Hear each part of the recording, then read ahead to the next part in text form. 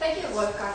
That was a very insightful presentation for the project.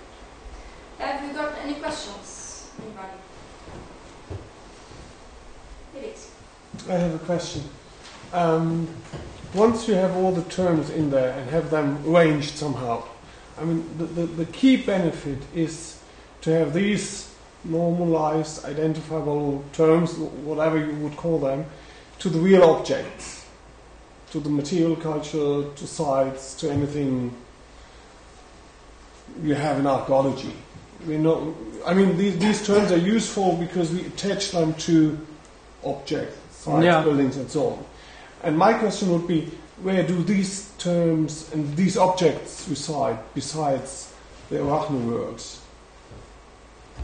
In any project that gives our data, But do you store also the pods which have the term Neolithic, or do you just? Well, if we can, then yes. So, for example, within the DAI, we are trying to make a tight integration of projects. So, for example, in the gazetteer, you can say, show me all objects in Arachne that are connected to this region with this ID. You will have the same for chronOntology. This will work in many directions. For other projects, it may also happen. It's just a question of having the connection in another direction. So the system, like the gazetteer, can actually know this information by caching it, or by retrieving it and caching it and having it, or just send you to the other system and say, dear Arachne, give us the information with this specific ID. And so then the link in the gazetteer is only a convenience. Both versions are possible, and I think maybe you want to correct me if I'm saying something completely wrong, but we are trying to make as tight an integration, at least within the DAI systems, as possible. And if a system from outside the DAI is in a position to have stable data where we can be sure that it's still there in 5 years' time, then we would also be happy to connect to the system.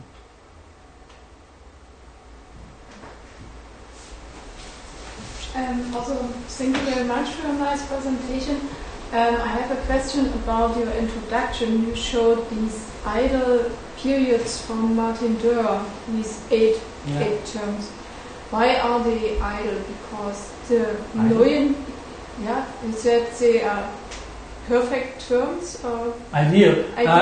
What I mean is that they are not ideal in that version that is visible there. So this is more like a proof of proof of concept. Sorry. What I mean with ideal gazetteer is that Martin Doerr's vision is to have one ideal gazetteer where the information about all the concepts that you want to talk about converges. So you start, for example, with Crete, the island of Crete, where you have a bounding box. It's a square. So it's like putting a shoe in a shoe box, and you say, well, the shoe fits into this box, and you think, that is actually technically true, but that doesn't say if it fits my foot or not. It's just a box. But at least it means that it's not in the room, in the next room. So you at least have this information. So, and then his idea is to approximate the real region of Crete as much as possible. And sometimes it's easier for Crete. It's easier if you don't take a moving coastline because of some earthquake. But some regions have more fuzzy boundaries, especially over time. But they might be even fuzzy at a specific point in time, like where's my boundary in the desert? And he also thinks that place gazetteers and time gazetteers should also actually converge. So you have periods that have a space-time volume, which means like say Augustan political means all points in time and space where Augustan was recognized as the emperor, for example. And you can have the same about a city. All places in time where the city was. So Rome was very small at the beginning, then it became larger and larger and larger and larger, and then it became small again. And people were wondering, how did they ever were able to build the Pantheon or so? And it's a strange building here, but we don't really care. We turned it into church, but at least the area that we inhabit gets smaller, and then it becomes, of course, much bigger in the 20th century. So you also have a space-time volume, which somehow is distinguishable from periods, from other periods, in that sense that, as I said, places tend to stay at the same time, normally. Sometimes they move. And you could have one system that describes or that lists all phenomena, cultural phenomena, like the reign of Augustus, the city of Rome, Germany, that have such a space-time volume. And this is an ambitious goal, but this is what I mean with ideal. So this is the first glimpse of an ideal world, and maybe it's not only the first but also the last glimpse, because we have so different data, but at the end of the tunnel, this is the light. I've got a question. You had these categories for the words where you say follows after for the time periods when they happen.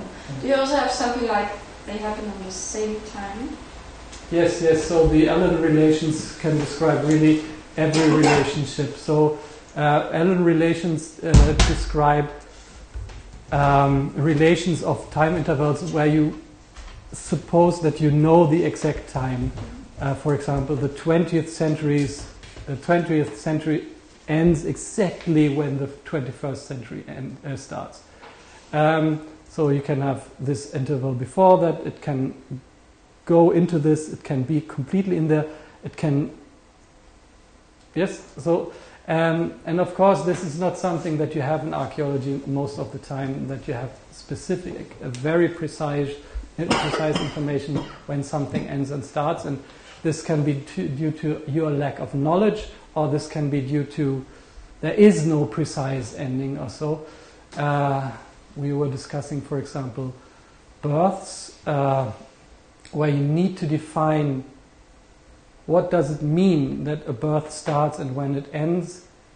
So you can have different definitions, and then even if you have a precise definition, it doesn't mean that you actually know when according to your definition it starts or ends. So is it when the first glimpse of the head is visible, or is it when you cut the the cord? Yes. And I forgot your question.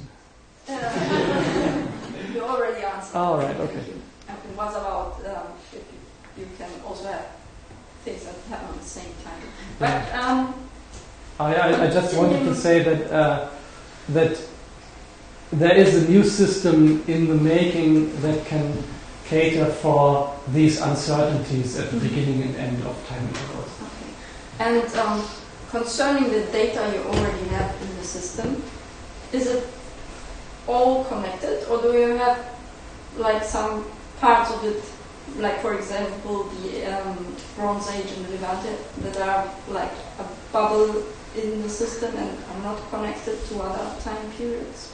You can connect it. So if there is a logical connection, then you can make the connection, and if there's just a temporal connection, whatever, the Mayas also having an empire at the same time as the Roman Empire, you can make the statement, but normally you would not make explicitly the statement because it just happened to be at the same time, and just as a geosystem can find out from two polygons if they actually intersect or not, you can have the same with space-time volumes or with regions over time.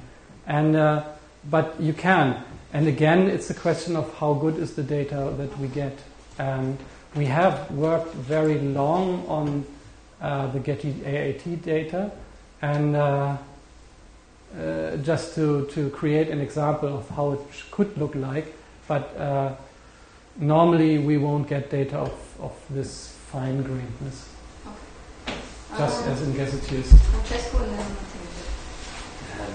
You mentioned in the review of your data sources the secondary literature, the bibliography of different subjects. I was wondering if you can tell us how this is done as a ingestion process. I mean, it's done manually now, so somebody is inputting the time expression. Natalie, do you like to answer this? Now it's still done manually. I mean, we should be able to have like a way to analyze the data where we find the sentences where period is mentioned and get the data and so on. But now at the moment it's just manual. Are you producing any annotation of data at the moment? So we are not in the habit of named entities as yet. But we are happy to discuss this, and it is a straightforward extension of the system. It's just a question of time and of manpower. Someone needs to do it. But we can discuss this anytime.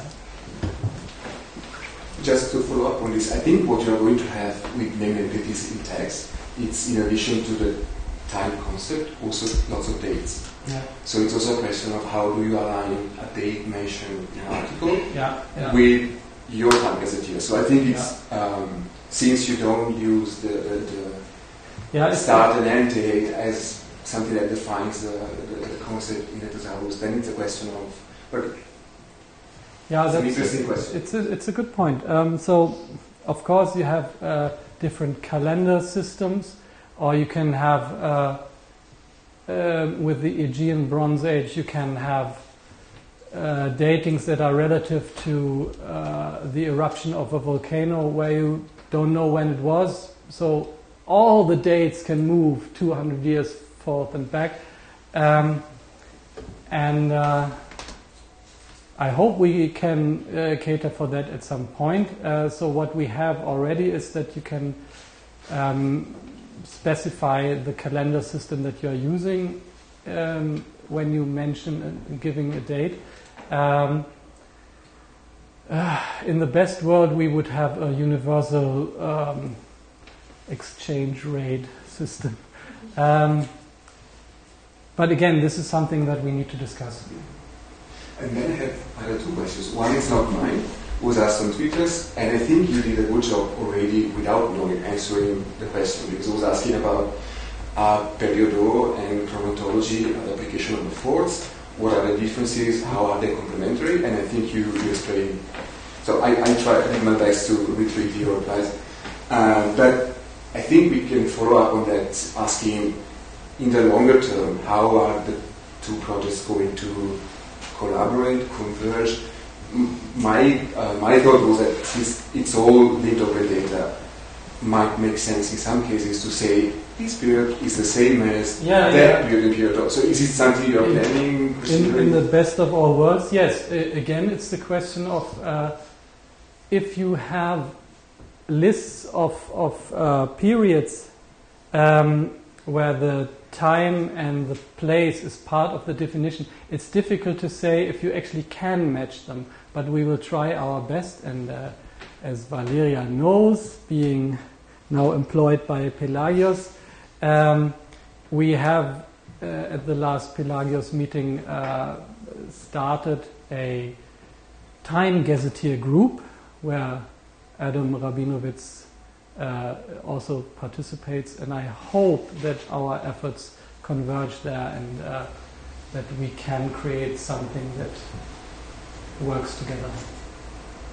And the second question is, are you exposing already the RDF representation of the CIDOC CRM, which is underlying the data, or are you planning to expose it? Yes, at some point we explicitly need to model it with CIDOC CRM.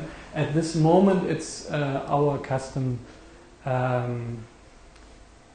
JSON format where you have verbs like has core area, because it is in the data, and we are not in the business of changing the data. If we get this data that is wobbly on both sides, then we have to write down the wobbliness, and of course then you need an abstraction layer of how can I describe this in the CIDOC CRM way. This wobbliness fortunately will be able to describe can be described soon by a new system of relationships for wobbly intervals, but at other points well, our data model has in mind that it wants to be modeled in CIDOC CRM at some point, and so most of the time it is fairly straightforward, but at some points the bitter reality sets in, and we only have the data that is just there. But the JSON that you are exposing right now, can you convert it already into RDF? Is it JSON LD, or is it just JSON? It's just JSON at the moment, but just Sebastian wants to say something to that. It's actually modeled as JSON LD, but we're not exposing the context right now. So it's basic JSON, but the one thing that we need to add is the context and the URIs for the properties. So it's quite straightforward. Yeah, so we can put it into an RDF soup quite easily here. Anybody else? Yeah, just a small technical question for that. What kind of true store, and especially what kind of reasoner are you planning to use? Good question. Still open. So there were three different. The triple store is an eternal different question. There's always someone saying, "Well, I have a new triple store. It's just like a new beauty cream, and it works better than all the beauty creams before." And you think, "Yeah, well, I've heard this before." But so we had three different reasoning things, and one is this trivial thing. If A is part of B, then B contains A. So if Middle Augustin is in Augustin, then Augustin has part of Middle Augustin. And so this is actually taken care of when you enter data already, even in the data editor. That these trivial reasoning things, so that no data enters the system where this is not complete. So you make this information explicit already? This information is explicit, and then this information that Middle Augustin, I won't say it again, but where the definition relationship implies the temporal relationship, this is done automatically at this point in the import script, so that it is explicitly written in the JSON that you have the normal relationships, and then a part inherited, and then the temporal relationships. And of course, the import script is not the right place for this. Actually, you should have a service that goes through the data every night or so and does this. But this is not there yet. And again, with this inheriting of regions or inheriting of time, that Middle Augustin is in the time span of Augustin, is also something that a script should do overnight somehow, or some caching mechanism should be there. It's a goal for 2017. Okay, if nobody else has questions open or wants to ask questions in the unofficial part with wine and so on, I thank you very much, Wolfgang, again.